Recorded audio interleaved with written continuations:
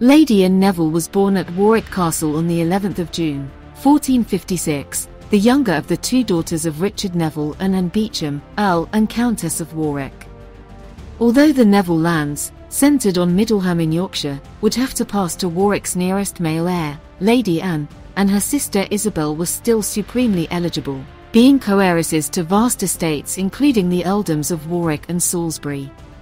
By the time of Anne's birth, her father was already an ally of his uncle by marriage, the Duke of York, and before she was 5 years old, he had helped York's eldest son, Edward, to take the throne from the Lancastrian King Henry VI.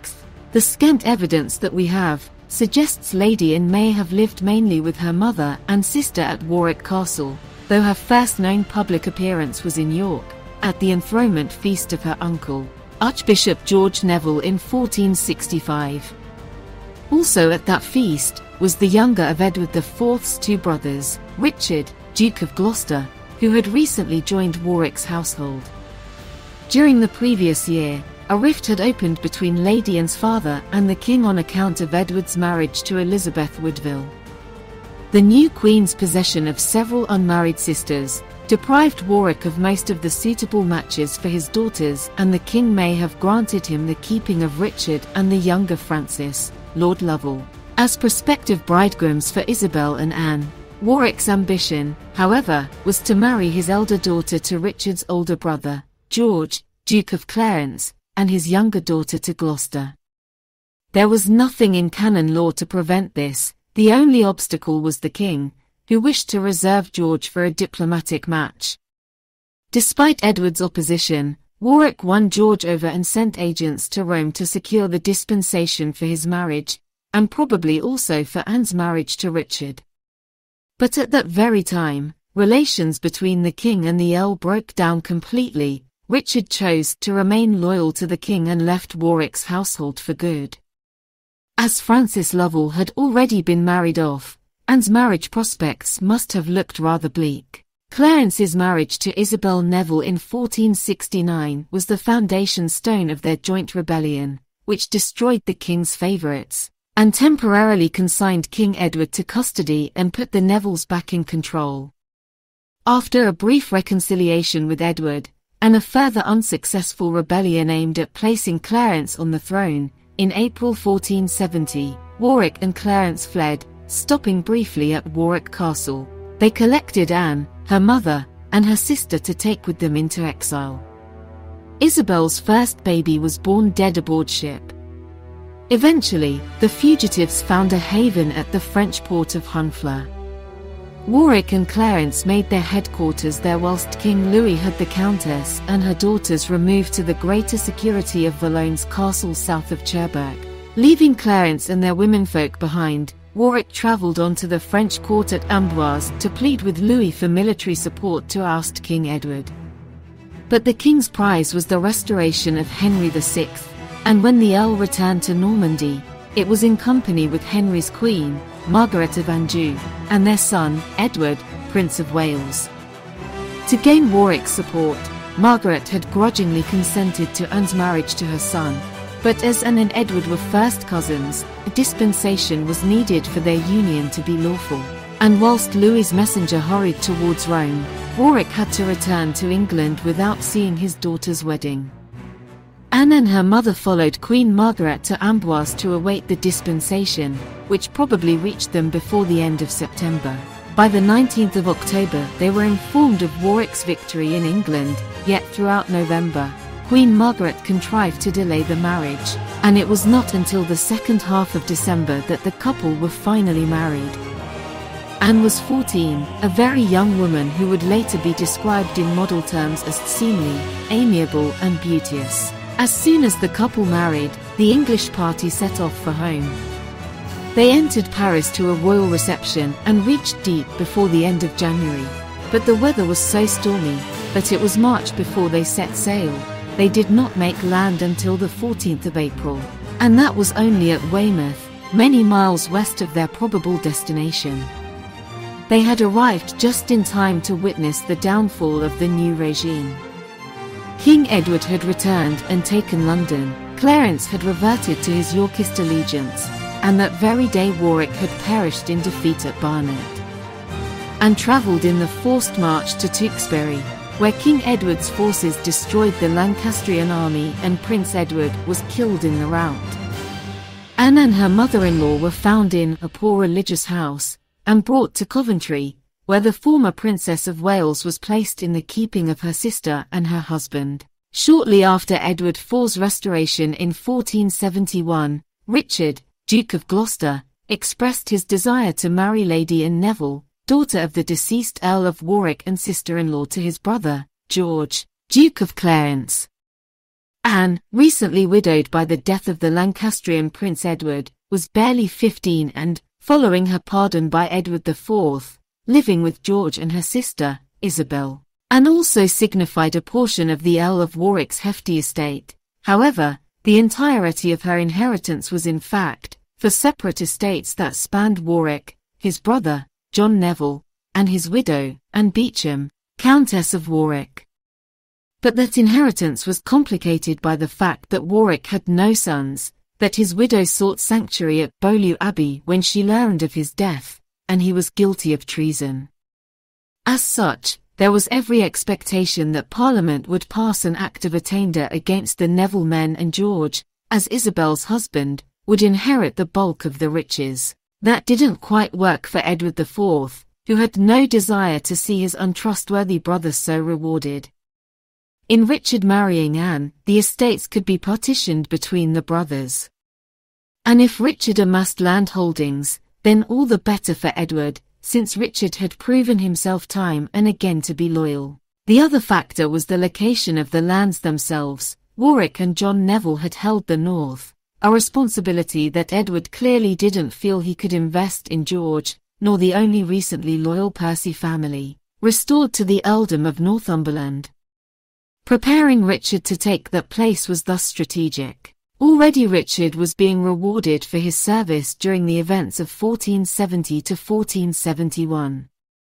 After his restoration, Edward made him Great Chamberlain of England, Steward of the Duchy of Lancaster beyond Trent, and Commissioner of Wales, Cornwall, and Chester while the infant Prince of Wales was a minor. This last honour is the most telling. Already, Edward saw Richard as the natural guardian figure for his son, but also not the only one. He shared the commission with Queen Elizabeth Woodville, George, Robert Stillington, Bishop of Bath and Wells, Anthony Woodville, the Earl Rivers, and William, Lord Hastings. Richard was also granted 2 estates that belonged to Warwick, Middleham and Sheriff Hutton. It's possible Richard personally desired them. Middleham in particular was likely his home in the 1460s when he lived in Warwick's household. Either way, for Edward to properly grant them, he had to pass Acts of Attainder, which hadn't yet happened. George was likely none too pleased. It's unclear exactly when Richard approached Edward about marrying Anne, but he approached the Clarences, and perhaps Anne, in June when all were in London. What we know about Richard's relationship with Anne is annoyingly opaque, and as with much about Richard's life, the facts we do know can be viewed multiple ways. Ricardians point to Anne's uncertain position after her first marriage, and the fact that the two likely knew one another as children, while his detractors argue Richard married her for money. We do know that Richard and Anne knew one another by 1471. At the very least they met in 1465 when Richard attended the celebration of George Neville becoming the Archbishop of York. It's also entirely likely that the 2 to 3 years Richard spent in Warwick's household facilitated further interaction, but that's conjecture. As far as motivation, it is possible personal feelings were at play if they had spent time together. But even if not, it's worth underscoring that both had a pretty good motive for finding marriage to the other attractive. For Richard, Anne obviously represented a significant financial windfall, and for Anne, Richard was arguably the only man in England with the clout to take George on and preserve her portion of the Neville inheritance. A man of lesser status would have been bulldozed by the king's brother, while Anne's position was tenuous as a Lancastrian widow. Whatever the case, Richard left London shortly after making his intentions clear, and when he returned, George, who had already protested the match, told his brothers he had no idea where Anne was. A bizarre incident followed in which Anne was reportedly discovered living in the home of one of George's retainers disguised as a kitchen maid. She was later moved to sanctuary in St. Martin-le-Grand. The consensus, backed up by the Crownland Chronicle, is that Anne was placed in hiding against her will, but Richard's action to remove her from that household and place her in a convent is open for debate. It depends on an unknowable, whether Anne wanted to marry Richard or not. Given that it's a safer bet to assume she didn't want George to keep her in financial limbo or force her into a convent full-time, Richard may have represented the lesser of two evils. Precisely when these events occurred is not known.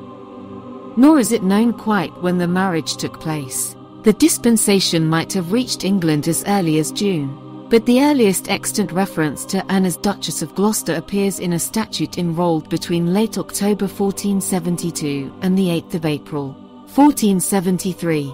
As Matthew Lewis points out in his biography of Richard, the location of St. Martin-le-Grand was respectable and a far cry from her being housed somewhere under Richard's direct authority.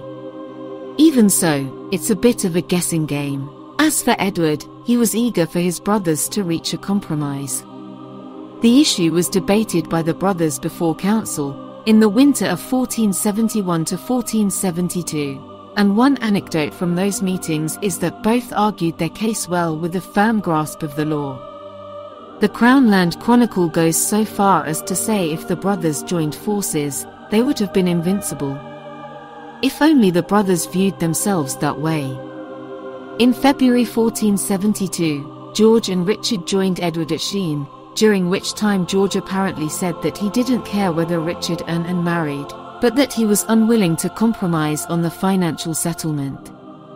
Richard went ahead and took his shot. He and Anne were married at some point between March and June 1472 at Westminster. So fast was the wedding that Richard didn't secure the necessary papal dispensation, as he and Anne were first cousins once removed. Richard's mother was sister to Anne's grandfather. However, the marriage settlement was arranged so that if the marriage was dissolved on the grounds of consanguinity, he kept Anne's lands and moved to Middleham, which essentially became the couple's base, but Richard stayed involved in the negotiations over the Neville estates. During this, the Countess of Warwick wrote from Beaulieu Abbey, asking that her portion of the inheritance be returned to her, per the law. She eventually left Beaulieu in 1473 and moved to Middleham under the escort of James Tyrrell, one of Richard's men. However, it's highly debatable whether she went of her own volition. And if she did, there is some indication, mainly from later Tudor sources, that it may have been under false pretenses and Richard kept her under glorified house arrest. In other words, it's unclear what the personal dynamics of this arrangement were, but custody of the Countess certainly worked to Richard's financial benefit. In February 1473, an Act of Parliament was passed granting Richard his portion, the Neville, Montague, and Salisbury estates. In the end, George was left with the Beauchamp and Despencer estates, as well as Warwick's London residence, that he was already using, and Richard's office as Great Chamberlain. In May 1474, an Act of Parliament stripped the Countess of her claim, declaring her legally dead. Negotiations continued for another 9 months until February 1475, at which point everything was pretty much wrapped. But there was yet another layer of complexity to all of this. The Warwick portion of the estate awarded to Richard had in fact been entailed to the next Neville male kin, which was John Neville's son, George Neville. Neither John Neville nor Warwick were attainted, thus George Neville should have been able to take possession of his inheritance. However, the reason why John Neville and Warwick weren't attainted is because George and Richard preferred to take possession of the estates through their wives, not as a gift from Edward. The estates of both and parents were treated as forfeit, and her mother's lodgings in Beaulieu Sanctuary were surrounded by a royal guard. The king granted the Neville lands in the north to his younger brother Richard, whilst the girl's own inheritance went to Clarence. The disgraced Anne was left with nothing, But in the middle of February 1472 Richard successfully requested the king's permission to marry her. Initially, George agreed to cooperate only if he could retain possession of both girls' entire inheritance, but after some persuasion, he conceded a parcel of manors, and Richard and sent off to Rome for a dispensation to cover the affinity that had arisen between them, because of Anne's marriage to Edward of Lancaster. One of the first tasks Richard undertook after his marriage was to obtain the Countess of Warwick's release into his own household at Middleham. She rode north in late May of 1473, and in no time, rumours were emanating from the royal household that Edward meant to restore all her property so that she could give it to the Gloucesters. These rumours may have unnerved Clarence as, when Richard returned to London for Parliament that autumn, he found his brother arming men to deal with him. According to news that found its way to the French court, George was also claiming that Richard had somehow married Anne by force, which would have invalidated the union. King Edward forced Clarence to submit his dispute with Richard to arbitration by the Royal Council. The council's final award was that the Countess of Warwick's entire inheritance was to be divided between her daughters and their husbands as though she were dead. Should Richard and Anne be divorced, their marriage voided, Richard was to retain his interest in Anne's share of the inheritance so long as he continued trying to effect a valid marriage with her, thus robbing Clarence of any further incentive to force an annulment. After the long Easter recess of 1474, the agreement was passed into law. 2 months later, Richard and Anne sealed indentures with George and Isabel that rehearsed and agreed to all the terms of the act except those relating to the possibility of Richard and Anne being divorced. Clarence had managed to keep rather more than a half share of the estates, including both earldoms, though Richard and Anne had acquired the Welsh lordship of Glamorgan. The new Duchess of Gloucester could finally settle into her new role, of which we catch occasional glimpses in the records. Anne had more about her than simply good looks and nice manners. Their marriage helped Richard win the acceptance of Warwick's old retainers in the north, and for his part Richard never overlooked the fact that the lands of the 1470 for settlement had come to him in right of Anne, every deed relating to them being issued in joint names. Anne was a friend to Durham Priory, which rewarded her good deeds on their behalf with membership of their fraternity of St. Cuthbert, and she communicated regularly with the prior on behalf of members of the ducal household. During the summer of 1475, when Richard was away in France, Anne appears to have stood in for him to some degree, as in that year, the York City Council made gifts to members of Richard's council who had come, bearing letters from the Lady Duchess of Gloucester. The couple's only child, Edward, seems to have been conceived on Richard's return from France and born at Middleham during the summer of 1476. In the autumn after Edward's birth, we find Richard purchasing furs and silks for Anne in London. In June 1477 Richard and Anne were admitted together to the Corpus Christi Guild of York and walked in its annual procession. In September 1478 they issued a charter in joint names confirming the liberties of Cardiff, capital of the Lordship of Glamorgan, and a year later they rode away to visit the lordship together. A surviving fragment of financial accounts affords us a snapshot of their stay at Swansea Castle, during which a local tailor repaired 7 gowns for Anne. It may have been on this journey that the couple endowed Great Malvern Priory with its great west window, in which Richard and Anne's arms are both incorporated. After Edward IV's death on the 9th of April, 1483, Richard rode south to take up his position as protector to the young Edward V. Anne followed once he seemed to be safely established in London and arrived in the capital shortly before the beginning of the political crisis that ended with Richard taking the throne. It was during this period that Clarence and Isabel's orphaned son, Edward, Earl of Warwick, was delivered into Anne's care. Richard and Anne were crowned together on the 6th of July. Richard presented Anne with a set of scarlet gowns for her ladies to wear at the coronation ceremony, whilst Anne made Richard a present of a full-length gown of purple cloth of gold decorated with roses and garters for his use the following day. Shortly afterwards, the couple set out together on their first royal progress. At Windsor they temporarily parted ways, and going by the direct road to Warwick whilst Richard pressed on westwards through Tewkesbury. After reaching Warwick, Richard spent another week there with and before they continued on their journey. As they rode northwards, Richard wrote to his herald in France asking him to purchase fine wines over there for himself and his queen and consort. At Pontefract the couple were joined by their 7-year-old son Edward. In York they received such a rapturous reception that Richard decided to reward the city by staging their Edward's investiture as Prince of Wales, a very grand occasion at which Richard and Anne wore their crowns. The accounts of King's Lynn show that as Queen, Anne acquired a lion, perhaps the same one that Edward IV had owned, and like Edward, sent it on tour to entertain the crowds. In the spring of 1484, she and Richard rode together to Queen's College, Cambridge, which Anne endowed with great rents. In thanks, the university decreed an annual mass for the happy state of King Richard and his dearest consort Anne. The couple then made for Nottingham, where during April they received the disastrous and unexpected news of their son's death at Middleham.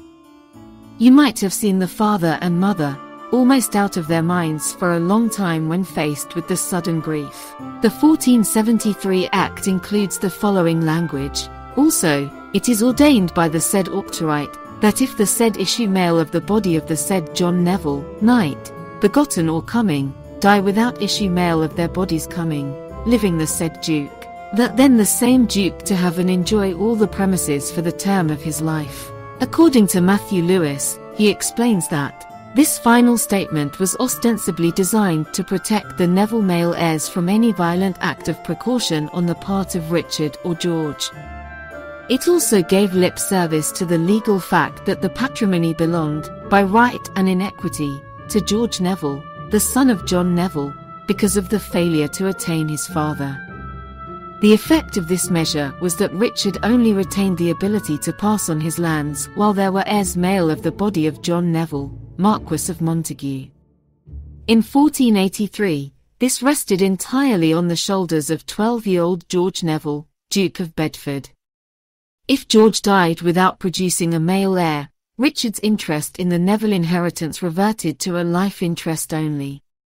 That would leave him with nothing to bequeath to any of his children and give the reversion of the estate to the crown. George's inheritance included the same clause. However, he was dead by 1483, but we will save his history for another time. Yet another provision worth discussing is one that grappled with the hypothetical of Richard and Anne's divorce and allowed Richard to keep the estates he held through their marriage even if he discarded her. Some historians, such as Michael Hicks, have argued this was directly tied to the fact that Richard hadn't secured the necessary papal dispensation required to marry, but that's open for debate. As a divorce never happened, it's difficult to sort out Richard's motivation, save that he clearly meant to account for every possible eventuality. So, what can we glean from all of this? Edward, George, and Richard worked out a deal that was wildly unfair to the Neville family, but because of that, they're all guilty. It's worth noting that unfairness of it stems from the fact that Warwick and John Neville weren't attainted, and there were obviously grounds to do so. Arguably, this was just legal wrangling to reach the same end. The treatment of the Countess is particularly harsh, but that judgment also depends on how complicit you think she was in her husband's treason. Either way, she was powerless to advocate for herself, and had to make do with Richard's protection until his death. And again, how she was dealt with rests with all three brothers, but particularly Edward as king. The wrinkle in all this that I've never been able to make sense of, is why the brothers' inheritance was made dependent on George Neville living. I've yet to stumble upon an explanation that clears that up for me, save the idea that Edward never expected to die so soon, and whatever the second or third act of this plan never came to pass. There are a couple other related points to bring up. Toward the end of 1472, Richard had another run-in with a widow. Among his many gifts from Edward around this time were the lands of the attainted Earl of Oxford, a Lancastrian.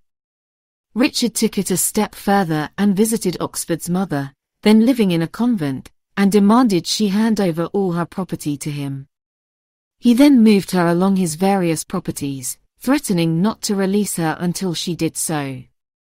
She eventually gave way, though her son would be avenged during Henry VII's reign. The tale certainly lends credence to Richard's ruthlessness, and the idea that he and his mother-in-law weren't warm and fuzzy. Richard Anne produced only one child, Edward of Middleham. His date of birth is unknown, with some placing it as early as 1473 and others much later. I personally believe the evidence placing his birth in 1476 is the most compelling. He spent almost his entire life at Middleham. If there were other children who died in infancy, or unsuffered miscarriages, it went unrecorded. Richard had 2 illegitimate children, John and Catherine, when he married Anne, both of whom would join the couple's household. Their mothers are unknown, as are their exact dates of birth, but both are believed to have been born prior to Richard's marriage. They were given the surname Plantagenet. The third point raises another interesting fact about Richard. For all that his financial wrangling paints a picture of ruthlessness, there's little indication that he was unfaithful during his marriage. That doesn't necessarily mean anything, as the 1470s wore on he spent most of his time up north, so indiscretions would have been easy enough to hide, but there's no evidence of further illegitimate children post-1472. And of all the issues that came up during Richard's reign, a plethora of women wasn't one of them. There are many conclusions to draw, but given that Richard was 19 when he married Anne and 22 when the final negotiations were settled, we can at least glean he was neither naive nor a fool, and died on the 16th of March, 1485, the same day that England experienced a great eclipse of the sun. She was just 3 months short of her 29th birthday. She was laid before the great altar in Westminster Abbey, with honours no less than befitted the burial of a queen. In their letter of condolence, the Venetian Senate encouraged Richard to take comfort in the knowledge that his queen had led so religious a life, and was so adorned with goodness, prudence, and excellent morality, as to leave a name immortal. 2 weeks after her death, Richard called the mayor and citizens of London together to address rumours that he had hastened Anne's end to marry Elizabeth. Speaking in a loud and distinct voice, he showed his grief and displeasure aforesaid and said it never came into his thought or mind to marry in such manner wise, nor willing nor glad of the death of his queen, but as sorry and in heart as heavy as man might be. I truly believe that Richard and Anne loved each other. They appeared to have a strong bond to one another. I do not believe for a moment that Richard hastened Anne's death. I believe she passed from natural causes caused by a nasty virus from that era, which was exacerbated due to her extreme grief over the loss of their only child. What do you think? Please drop a comment or a question below. As always, I feel that history education should be accessible to anyone who wants to learn. Our video content is always free and available to everyone. Please don't forget to subscribe. This helps us to be able to share the learning with those who may not have access to tutors and schools. In the meantime, don't stop asking questions, and never stop learning.